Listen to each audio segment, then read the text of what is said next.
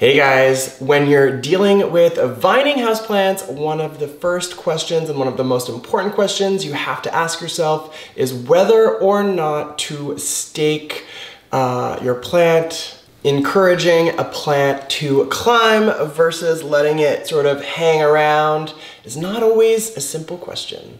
There can be some pretty interesting consequences depending on what you choose to do in terms of how the plant will grow and ultimately how it will look. I'm going to explain what you should typically expect if you choose to stake your houseplant up versus just letting it hang. I'm also going to share some really important tips when it comes to climbing and hanging houseplants, so listen out for those.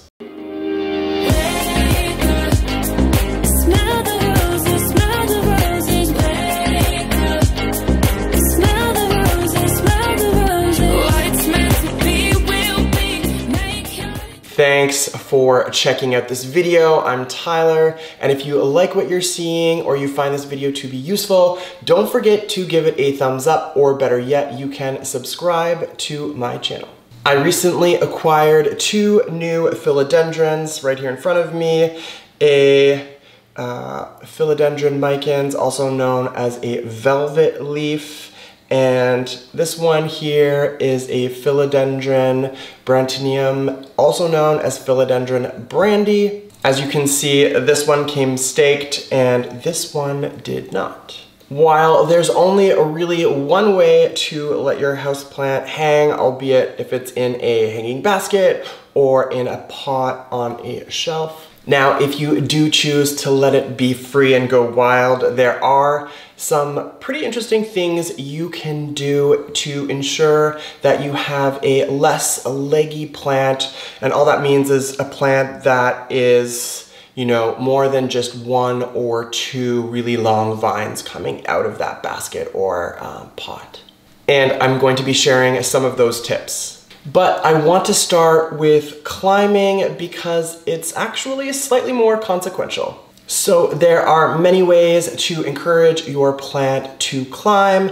Obviously, we touched on the fact that this guy has been staked, but alternatively, you could be using a cedar board, a moss pole, your wall. I mean, their options are a trellis, are a lot more. There's a lot more variety when it comes to the way in which you get your plant to climb. But what a lot of folks don't understand, especially when it comes to philodendron, is by getting your plant to climb, you are triggering a biological response in the plant, and basically you're allowing the plant to send a signal replicating what it's trying to do in nature. Okay, so what signal am I talking about? Well, by getting the plant to climb, you've therefore accomplished its first goal in life, which is simply to climb, and that is going to trigger its second goal in life, which is to grow and mature.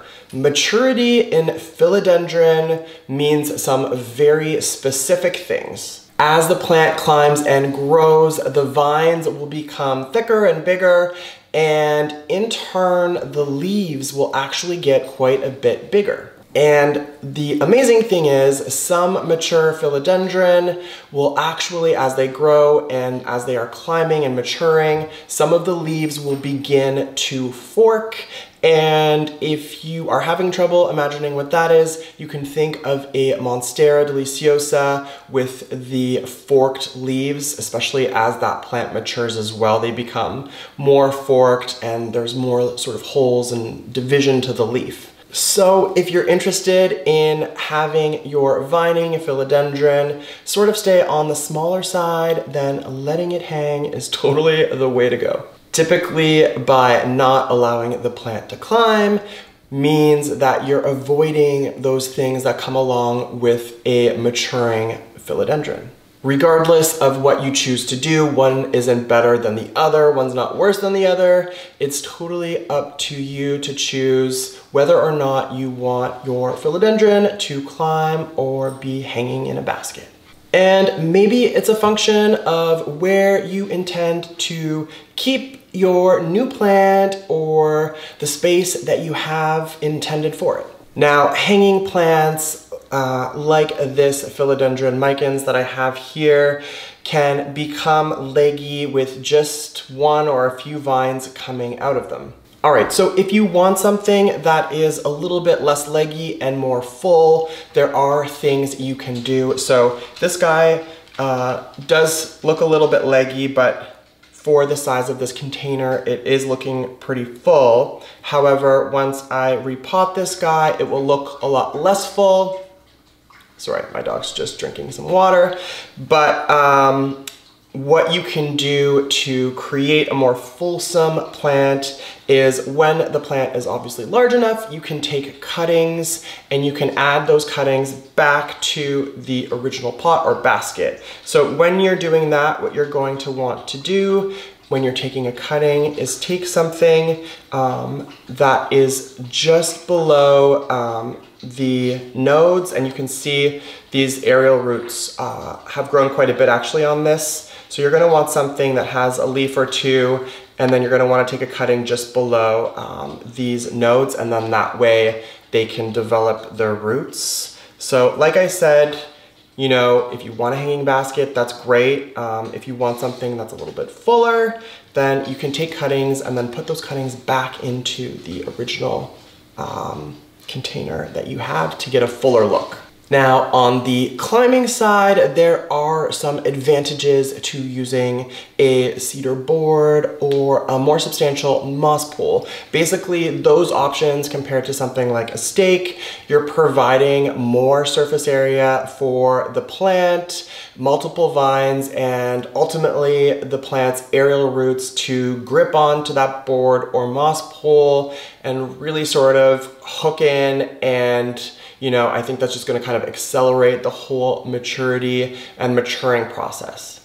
Now, when you are going to, in my case, either change or increase the stake size or add some sort of cedar board or moss pole, it's really important that you repot the plant because that way you can insert the stake or insert the board, whatever you're choosing to use, without sort of piercing and ruining any of the roots. So I'm actually going to be repotting very quickly these two plants up right now, and I'll show you the soil mix I'm using and how to do that right now. All right, so I'm gonna be using a peat moss and perlite mix, and I'm using some terracotta pots. When you're using terracotta, they can pull the moisture away, which can be a good or bad thing. It just means that you need to keep a little bit of a closer eye on your soil moisture and watering. Make sure that this is a 2-foot bamboo stake, so just make sure that you throw that in there. Let's try that. And yeah, let's get this guy repotted. So, oh yeah, you can see that there are actually some roots coming out of the bottom, which is a good sign and means that it's probably a good time to repot it. This one has a little tie, so maybe I'll actually reuse that with this stake. All right, so let's get rid of this post. Gentle squeeze.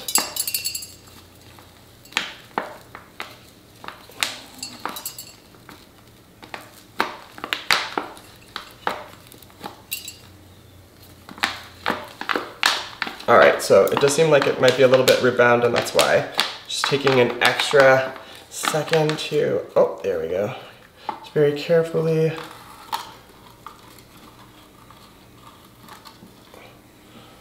All right, so look at those roots. Woo.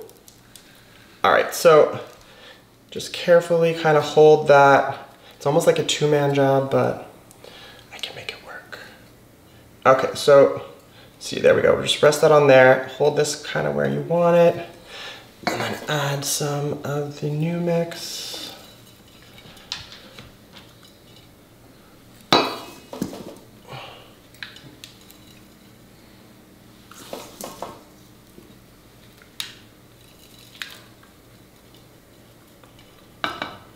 All right, so once it's stabilized, then you're probably, there we go. All right, so I'm just gonna add a little bit more soil. Oh, man down. All right, so let's see. Seems like it's somewhat stable right now. Let's see if I can just tie this on.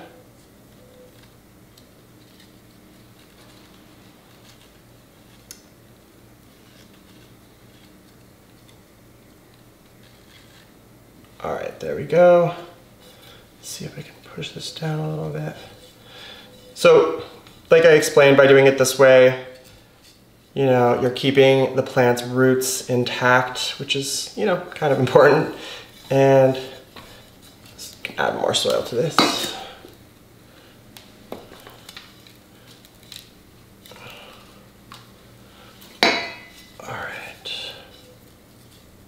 All right, so that seems to be pretty good.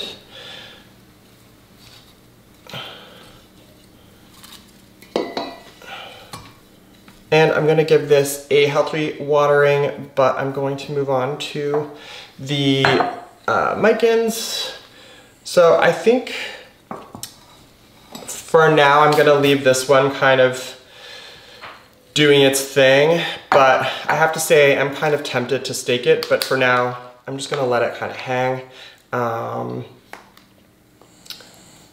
I am a little bit curious. This one does have quite long aerial roots, and I might try to increase the humidity on this.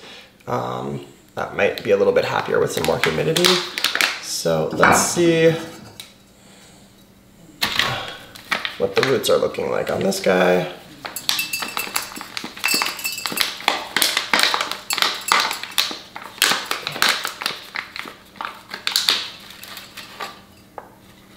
Oh, nice. All right, so not as full as the other one, but looking good. Nice and fuzzy, which means they're healthy. So same thing, just kind of throw that in, hold it in place, add your soil mix.